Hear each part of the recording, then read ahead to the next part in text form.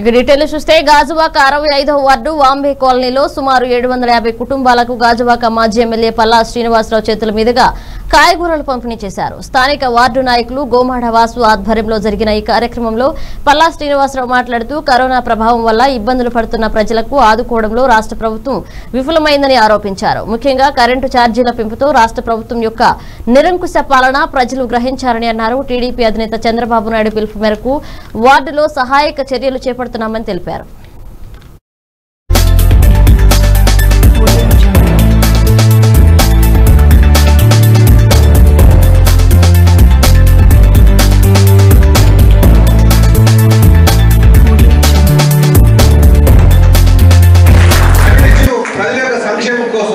ప్రజల యొక్క ఆలోచన కోసం వాళ్ళు ఏ విధంగా నడిపించాలి అనే ఆలోచన ఉన్నటువంటి నాయకుడు నేర్చుకుంటే మనకి కష్టాల నుంచి బయటపడేయాల్సిన పరిస్థితి ఉంటుంది.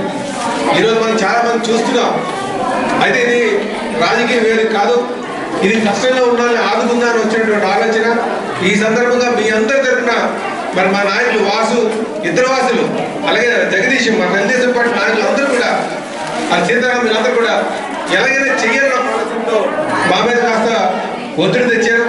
కానీ ఈరోజు ముందుకు రావడం జరిగిందని చెప్పి తెలియజేస్తూ మీ అందరికీ కూడా నేను ధన్యవాదాలు తెలియజేస్తున్నాను. ఎందుకంటే నాకు